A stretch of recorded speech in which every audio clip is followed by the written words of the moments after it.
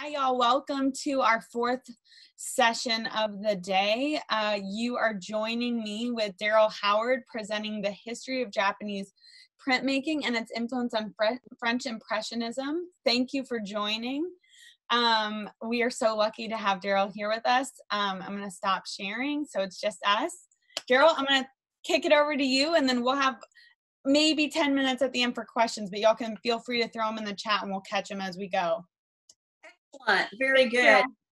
Yes. Well, as Emmy said, I'm Daryl Howard. I am in Dripping Springs right now inside of my studio, and I have been a Japanese woodblock printmaker for going on 45 years. So what I'm going to talk about first is the history of the Japanese woodblock print briefly, and then I'm going to move into the idea and fact that Japanese woodblock prints influenced Impressionism, and mainly in France, but we can go into that in just a minute.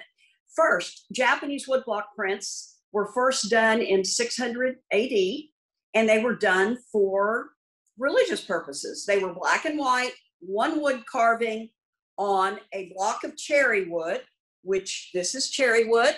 This block is from 1875, and the print that I have in my collection was actually carved and completed in the 1500s. Black and white, would be hung in a temple and carved in cherry wood.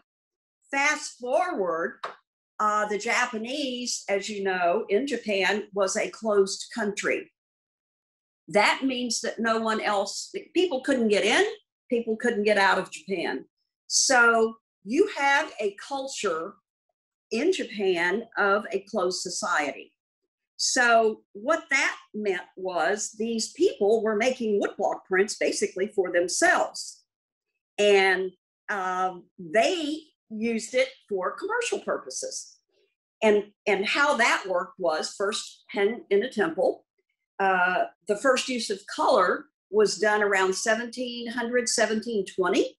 And I have an example of a print that is called a surimono. And it is a beautiful courtesan seated with some writing on the page. It was a love poem that someone commissioned the artist to create in a woodblock print. Again, the Japanese never thought this was art. It was for everyday life. The term ukiyo, U-K-I-Y-O-E, literally translates as floating world. And floating world in Japan is everyday life. So here you have somebody that really likes this woman and he wants to send her a love note. Well, he commissions an artist, commissions a poet, and the piece that I have is out of a series of 100 poems, and it's exquisite, and it's a picture of the courtesan. What a beautiful thing, but again, it was a love note, not really considered art. So if you go forward to, let's say 1820, you're actually going to see multiple colors being used. The surimono that I have, the first one, the Buddhist print, was black and white, sumi ink. Then we moved to this surimono era from 1720. And then you kind of come to the late 1700s and 1800s. And basically what happened is the Japanese started doing multiple wood carvings for multiple colors in their print. And what they were trying to depict were, a lot of us have seen kabuki actors, kabuki plays in a Japanese print. You also may have seen a hiroshige, a landscape, a gorgeous waterfall, but they actually have color in them. The color back then was actually used, it was made from vegetables and minerals. And so it's all natural color. When you find an antique print that is in good color condition, that means that someone kept it out of light, because these early prints done with natural ink had a tendency to fade if you put them in natural light. And the term we used use as printmakers, woodblock printmakers in particular, we call the color, it disappeared. It was fugitive. It ran away from the surface of the paper. So you have to be careful with the antique print. Until about 1860, Japan opened up when Commodore Perry landed, and he landed actually in the Tokyo area. And that is when we've actually traced it, when the first use of chemical ink came about. It was brought to Japan by the Dutch. Commodore Perry was the first person there. And so then they started trading in Nagasaki, and the Japanese printmakers were like, whoa, this is cool. I can squeeze my color out of a tube instead of cooking flours and grinding minerals to get the color. How great is this? Well, it is great and it's not great, because early on the color was very, very sensitive.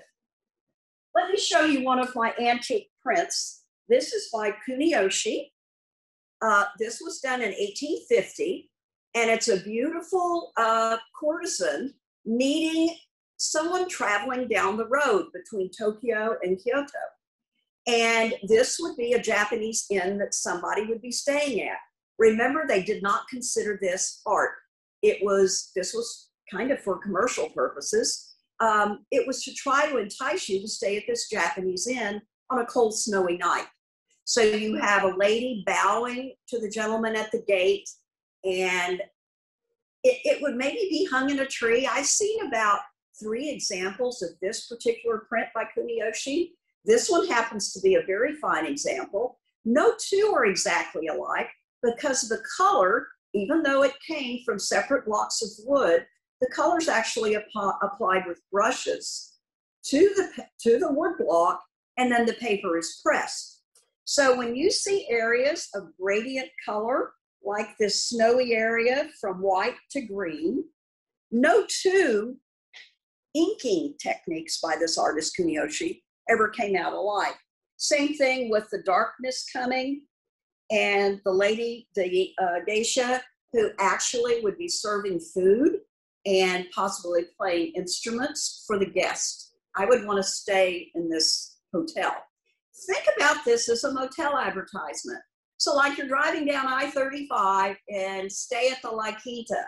This is an advertisement for a really wonderful Japanese inn. For commercial purposes, they didn't consider it art. How many colors are in this? My guess is somewhere around 17 to 25. For every color, they had to carve a block of wood. Now, Kuniyoshi was part of a stable of artists. Kuniyoshi basically did not carve the wood. Kuniyoshi did this is the way everyone did this back then. Kuniyoshi would do this original drawing. He would send it probably to Kyoto, and there were wood carvers there who carved the 20 blocks for this one print. Those blocks were then given to the master printmakers in Kyoto, and the printers would actually pull these prints, print these prints. Then they were given back to Kuniyoshi, and he could market them. So in Japan, and even through today, the artists rarely carve their own blocks and print their own prints. Some of the contemporary artists don't believe in that, and they will do their own carving. So this is a motel advertisement. I want you to look at some color differentiation. This is a great example of when vegetal ink went away and chemical ink came. Look at the pinks and reds in this. It is obviously a chemical color. If you ever run into an antique print at a store, know that these chemical colors, you can't get vegetable color and mineral color to print this intense. So these are beautiful, don't get me wrong. And this particular piece was done in 1875. And what you're looking at is a newspaper.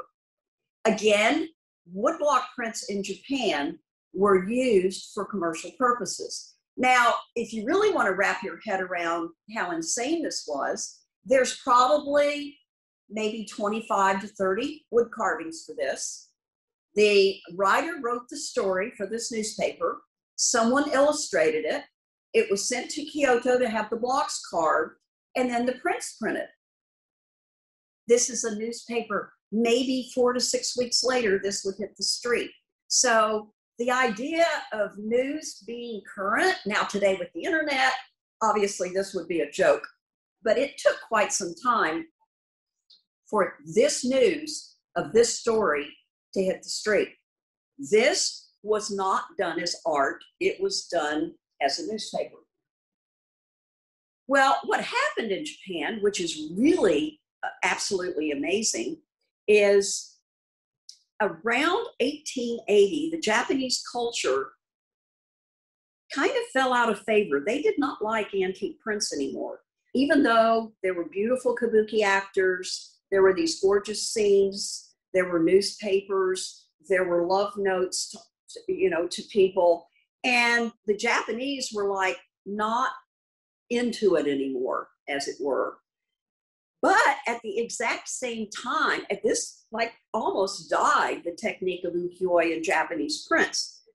Well, what happened, there was this artist named Watanabe, and Watanabe was a very brilliant man, an artist himself, and he got together a group of artists and formed a new movement of Japanese printmaking. And it was around 1880, and it was called the Shinhanga movement, the new print movement. And would it not be for Watanabe, Japanese printmaking may not have continued, because he gathered up artists that wanted to do prints, but there was no market for them. They actually changed the style in which they were working. One of the artists he took on was Hiroshi Yoshida. Hiroshi Yoshida is the father of the man that I trained with in Japan in 1974. I was fortunate enough to live there. I moved there in 1971.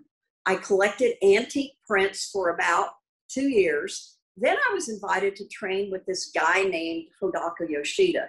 Well, I'm 23 years old at the time, and I didn't know Hodaka Yoshida was like a well-known printmaker.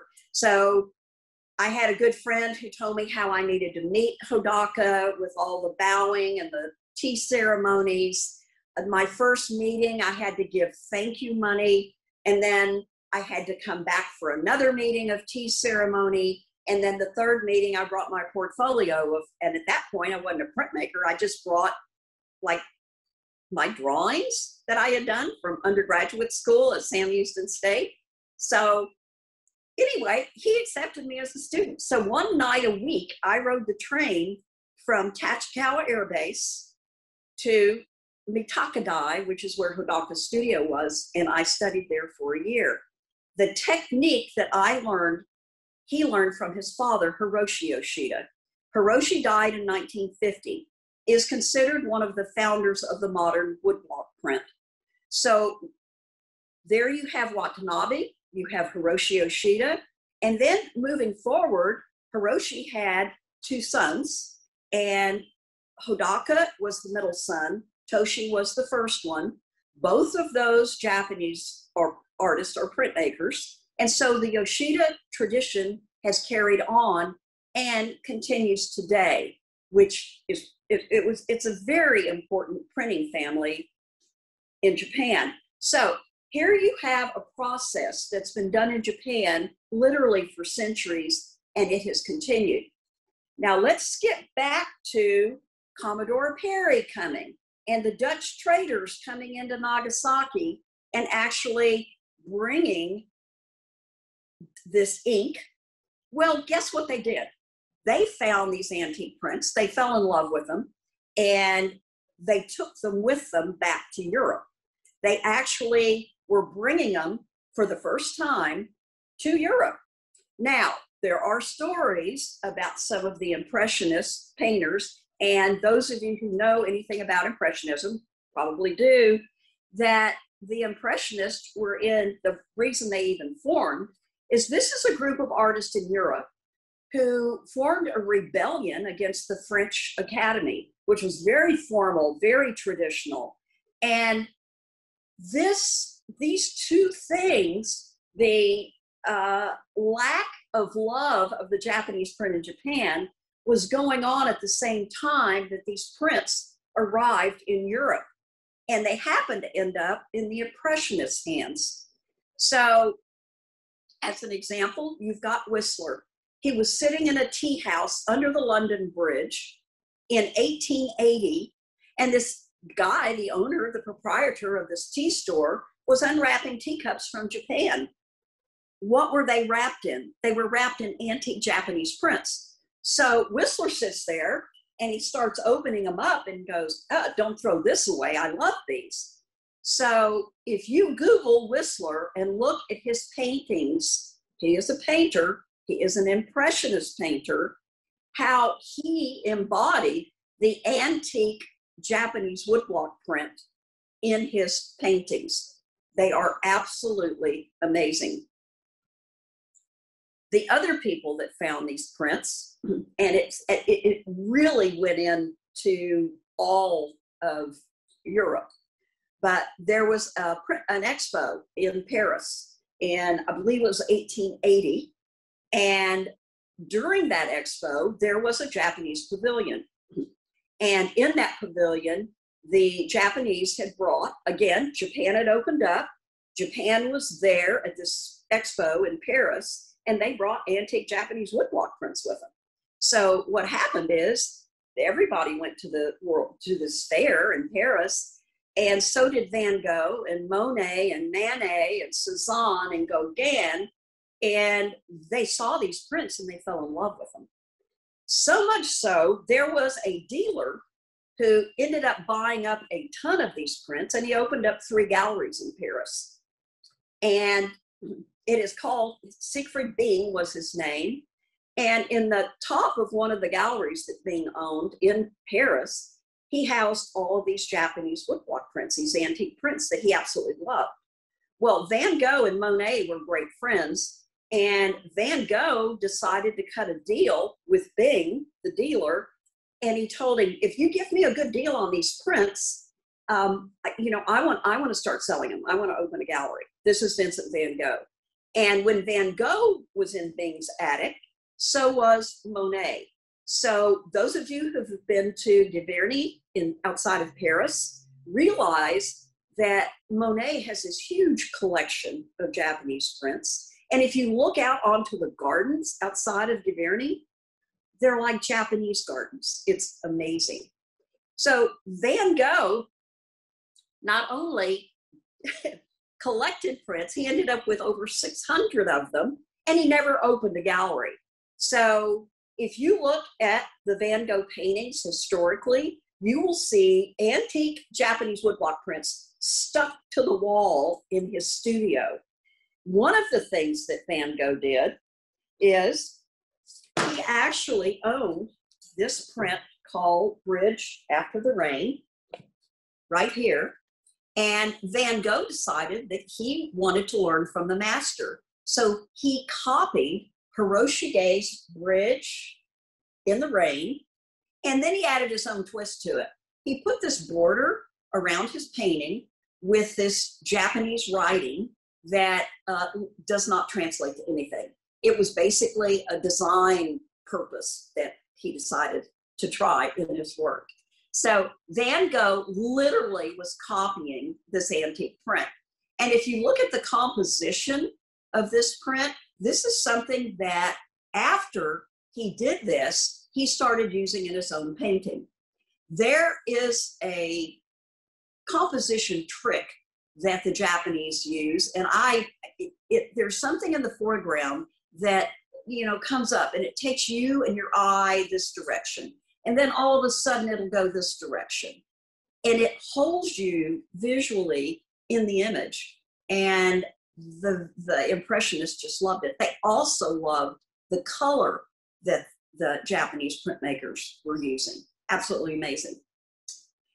I saw a show, it must have been before COVID, maybe 5 years ago, at the Plant Museum on the UT campus, where Holly Borum, who is one of the print curators at the Blanton, had curated this show of Durer prints and the artists that copied Durer, and those were very collectible. This is way back when in Europe. So artist copying an artist is something that's been going on for a long time.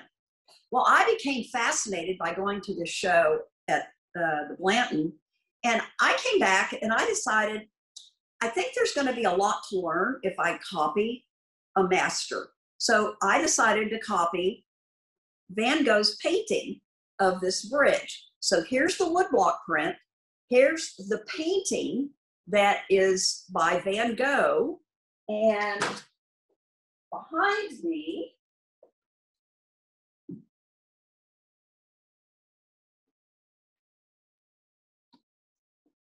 is a woodblock print by Daryl Howard after Vincent van Gogh. So I have a woodblock print made, designed from a painting by Van Gogh, who was inspired by an antique Japanese woodblock print. I have never tried copying a painting before.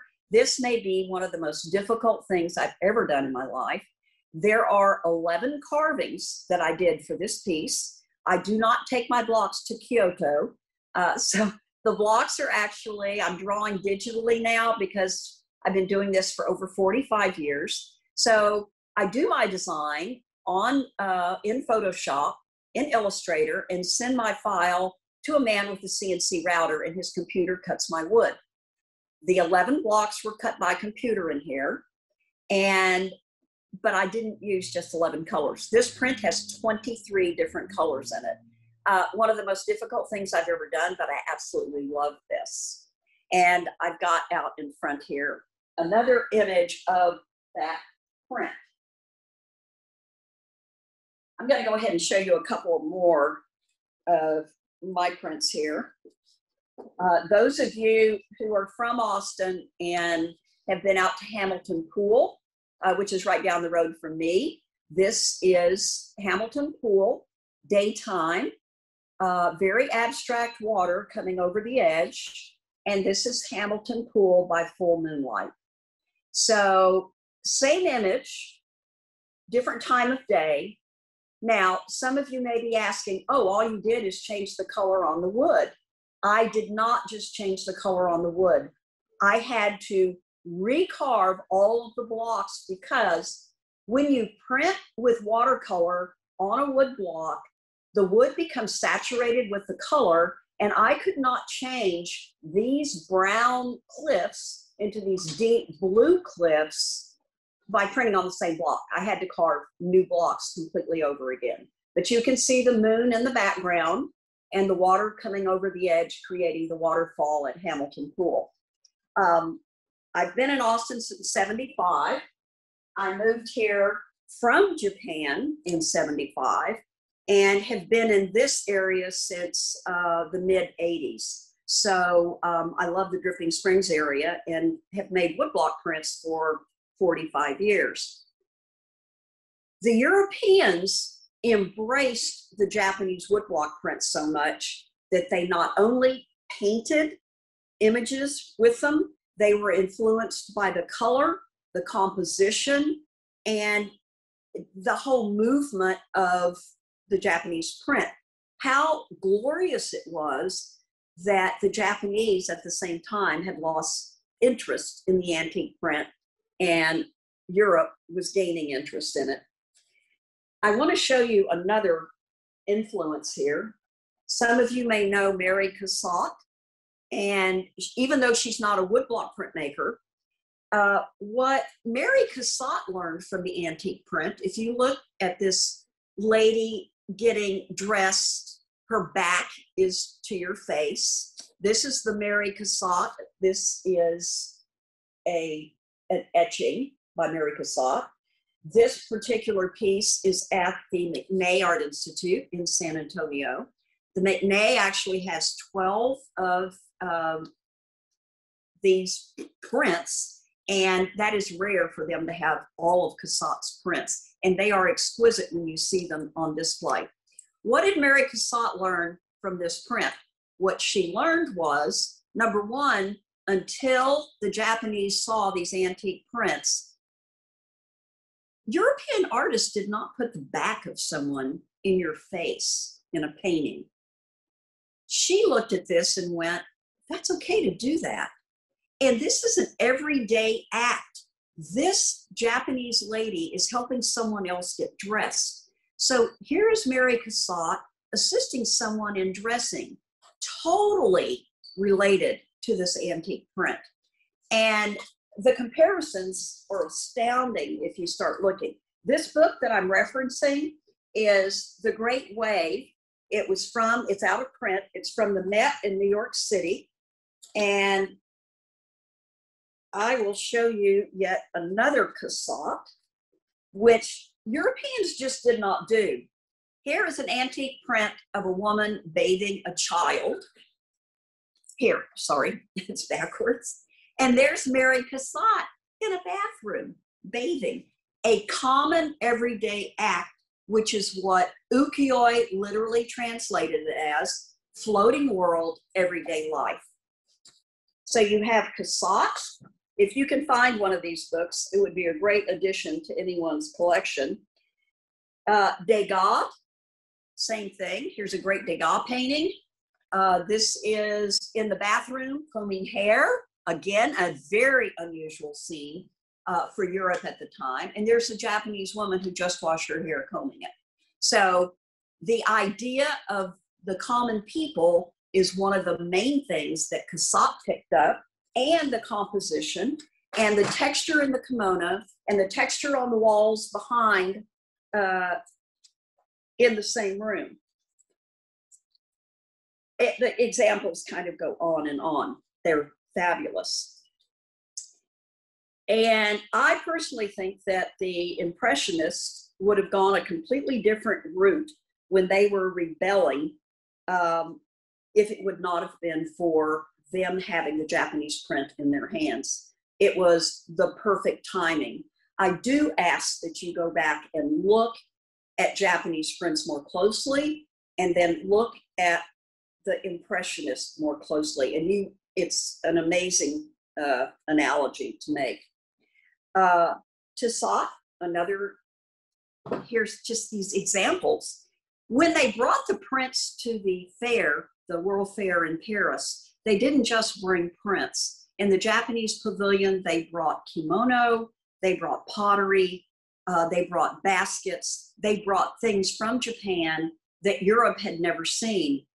It is astounding to me that Japan was a closed country because of government, and they didn't allow anyone in. So fortunate all of this beautiful objects remained in Japan, and when they left, it was a huge influence all over the world.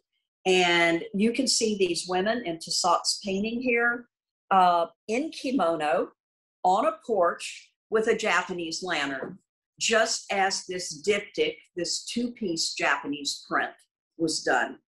I love it. And I always fascinated when I just flip through and look at the relationship. Toulouse-Lautrec, this great drawing in a bar, probably, as we know. And then you can look at this Sharaku woodblock print. The imagery of even the common person is what the Impressionists were doing. So they took that element as well. Everyday people doing everyday things and creating art from it. So I do have some of my tools in front of me, and I want to quickly talk about the paper that the Japanese prints are done on. The paper is not rice paper, it's actually a mulberry paper. And it is made, my paper comes from a small village on the Sea of Japan called Fukui. This is Kizuki paper. This is the natural, this is the bleached, and it's made from mulberry fiber. This is actually a piece of pulp from the mulberry tree from Fukui. And what the Japanese do to make this village is still there. They still make this paper. Hiroshi Yoshida, who is the father of the man I trained with, used this paper for his prints that was made in this village. When I studied with Hodaka, I fell in love with this paper. I am able to still get this paper. I get it from Tokyo. They bring it from Fukui to this great paper store in Tokyo, and I can get it immediately. It is a little expensive. The paper today is around $40 a sheet, and it is absolutely beautiful paper. It does have to be dampened down when you print, and the ink is actually made from watercolor, grade A, so it's not fading, I hope, Japanese rice paste, which is pH neutral, and just a touch of glycerin. The glycerin keeps the watercolor wet longer. Because if you think about what the Japanese are doing and what I have done for 45 years, I'm painting watercolor on a block of wood. Then I have to get a piece of damp print paper, lay it on the block, and get it through the press before the ink dries. So the glycerin keeps the watercolor damp just a little bit longer. Plus the paper is damp as well, and that holds it. The ink is applied to the blocks with these fabulous brushes. I, year before last, found out that the majority of the bristles used in these brushes are pony hair, and I happened across a brush maker who had pony hair outside of Philadelphia, and he just created a whole set of brushes for me. It's absolutely beautiful. My brush maker in Japan passed away. I wasn't able to continue buying my brushes there, so I found someone else in the United States that has helped me create brushes so that I can continue to get the ink on the wood. So I have behind me here an example of 6 carvings for this one little print down here, sketched outside of Taos, New Mexico. So what you have is a sky. I usually work from light to dark, and the Japanese work from light to dark. There's the carving for the sky. Everything's done backwards. I paint watercolor on the block. This paper is then pressed against the wood to transfer the color. These are printer's proofs from each individual block. So you can see how abstract it is until you get to the very end. The set of prints at the bottom are progressive prints. So this is the sky. This is some of the shadows. This is the mountains in the background, more shadows, more mountains, more shadows. Finally, you get to the last block, which we call the key block, to get the whole composition to come together. So there's a couple of things you have to think about when you're a Japanese printmaker. Number one, everything is done backwards. And truth be told, I am dyslexic, and I've made my living at being dyslexic, which I think is great. You can ask my husband. I don't know my left from my right. And now, as I've gotten older, I don't know up from down even anymore, which is kind of fun, but not. So it's a perfect media for me to actually work in. I have all these absolutely gorgeous tools, and I've done this, again, for over 45 years and absolutely love it.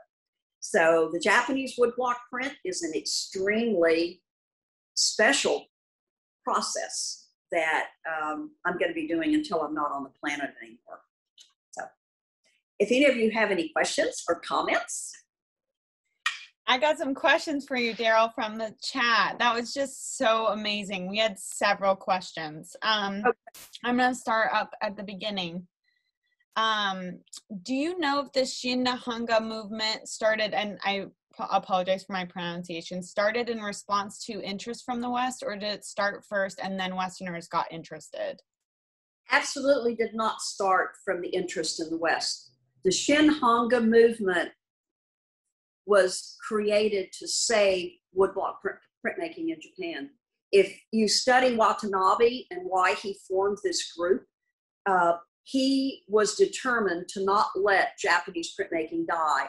And would it not be for Watanabe, it would have. It had nothing to do with how the Europeans had fell in love with Japanese print and started collecting them. Even though the dates, you would assume that would be the situation, but it wasn't.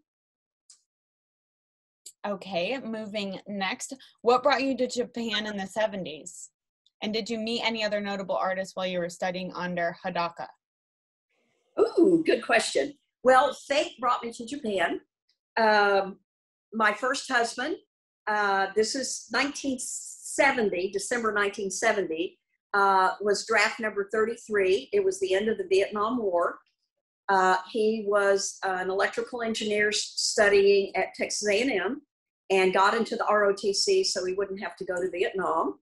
So what happened is he graduated in he was in the Air Force ROTC. His first assignment was Yokota Air Base, Japan, and it was an accompanied assignment, and I was able to go with him for 4 years. I was 21 years old. I had a BFA degree from Sam Houston State.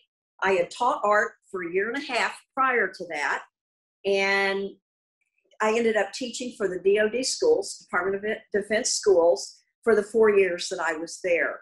And so fate brought me to Japan, and there were officers' wives who landed in Japan, and they wouldn't leave the Air Force Base because they were afraid. And I'm just like, you've got to be kidding me. So, you know, I have always been kind of out there. So I would get on the train after teaching all day at Tachi and by myself ride all the way downtown Tokyo and then wander the dark streets to Hodaka Studio.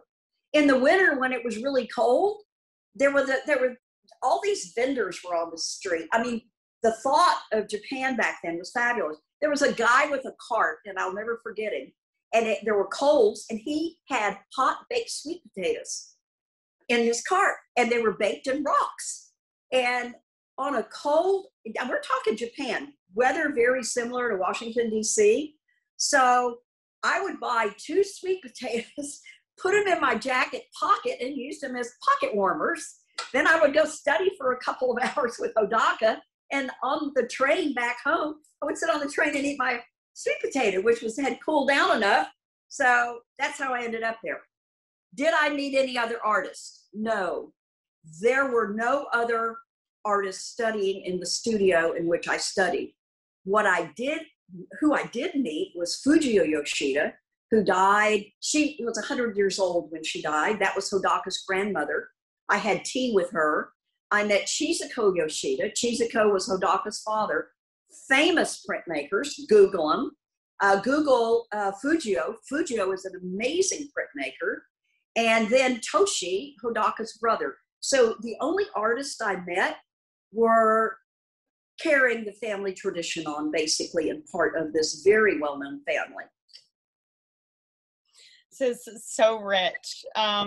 Okay, so we have several other questions. One that's repeating is, what is the name of the book that you presented with? The yellow one. Okay, let me get to the front of it. It is The Great Wave, and it was copyrighted in 1974 by the Met. And let's see if there's other information on here.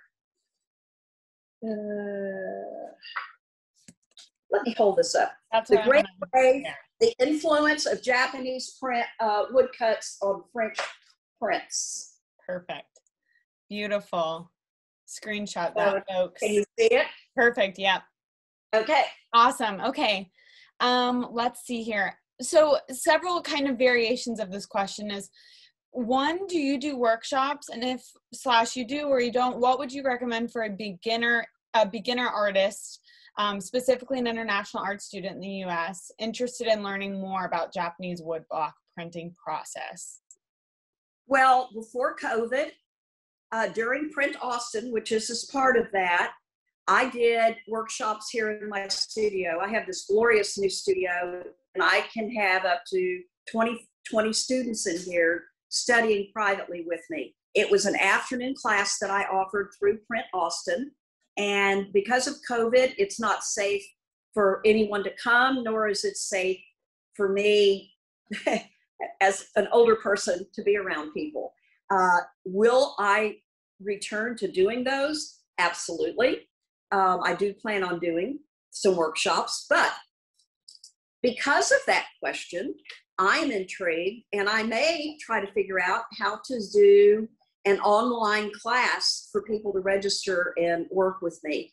And I would furnish all of the materials and supplies so that you would have some success at printmaking.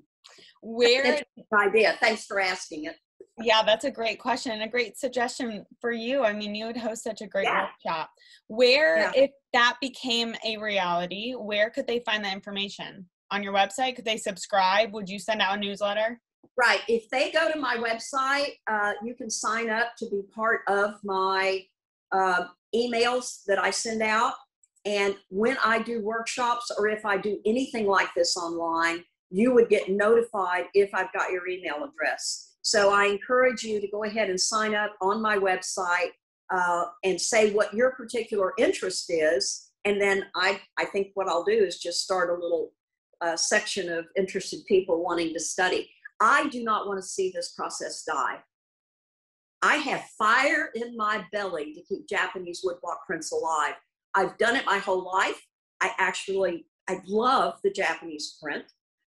It is such a beautiful media, and I want other people to learn. I have a young woman who's been in the studio, Cindel Roberts, has been around forever, and she is a master printmaker now. And I want to see people continuing this. It's so much fun. So amazing, Daryl. Thank you. So the other, along those lines, did you meet any female or women printmakers in Japan when you were working there, carrying on the family? Of course. I met Chizuko, and Chizuko Yoshida, I forget when she died. It could have been I don't know the date that she passed away. Let's see, just a minute. 2017.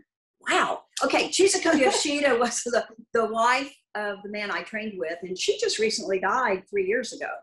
And you really should Google her work. It's very interesting. I've got a little note that's kind of curious, because when you look at Chizuko's work, you'll find that it's extremely abstract.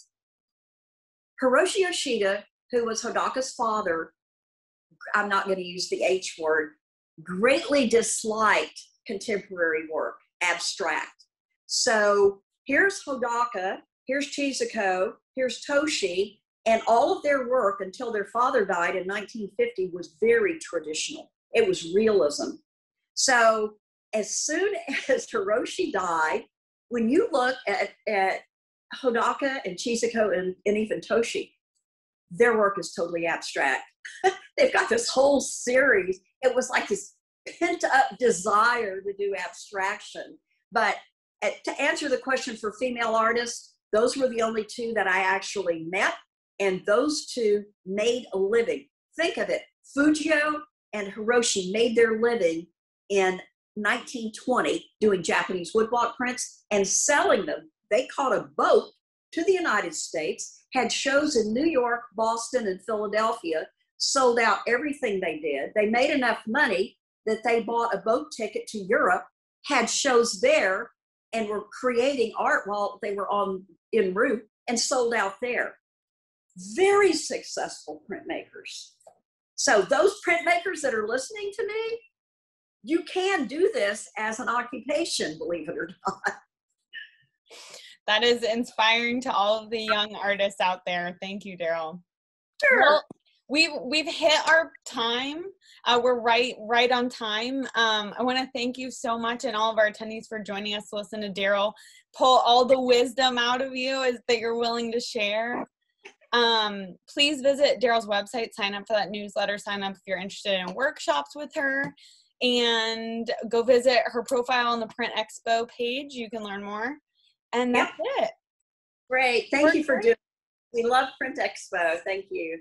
Thank you, Daryl.